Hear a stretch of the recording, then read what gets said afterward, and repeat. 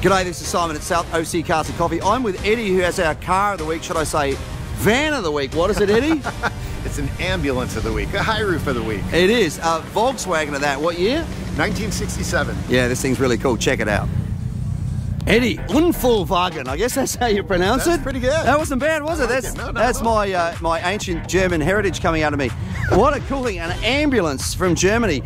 How did you come to own this incredible thing? You know, I'm very fortunate to have some friends on the other side of the world, and the gentleman that actually had this, he was very, very, very kind and was nice enough to go ahead and we became friends, and we made a deal, and before you know it, he said that he wanted to go ahead and have his car come over here and be seen rather than sit in a museum, so that's why I'm here at Cars and Coffee. Oh, well, that's great. I think it's great. You've got to drive these things too. You stick them in a museum, You don't start them up, all of a sudden everything dries out. Next thing you know, the thing doesn't run.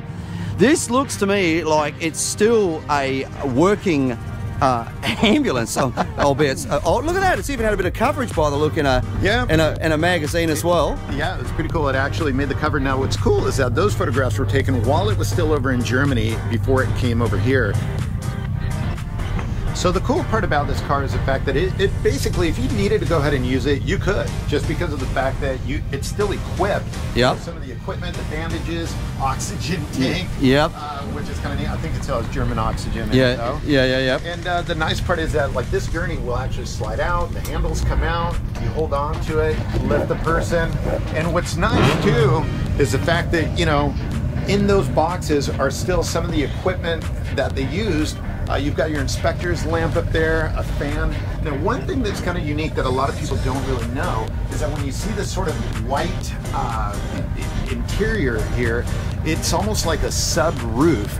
That is not the actual roof of the vehicle, but there's space in between it. Yep. And it was to go ahead and keep this, you know, clean and obviously cool as well, because then you've got an air gap in there as well. Yeah, and speaking of which, so you've got your little window here, so you could go ahead and speak to the driver, and that's actually kind of a cool little angle there to also see the interior. Everything's original, nothing's been replaced, and the fact that this car actually sat for as long as it did, it actually has 13,320 original miles on it. Well, mate, this is an absolutely incredible vehicle.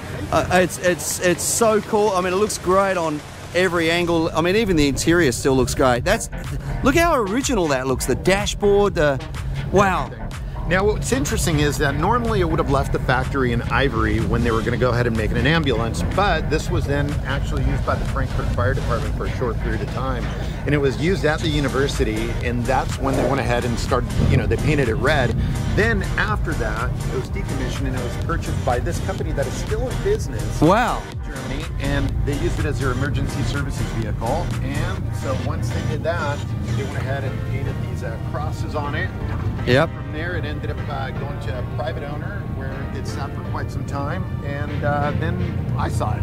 Well, as our car of the week winner, you get this Maguire's complete kit, including the polishing sponge, cleaner wax, scratch remover, car wash, glass cleaner, interior detailer, hot shine foam. Wow. Everything you need to keep this classic, pristine Volkswagen Unfallwagen in the condition that it's in. Thanks so much for bringing it out. Hey, thank you, Simon. Pleasure.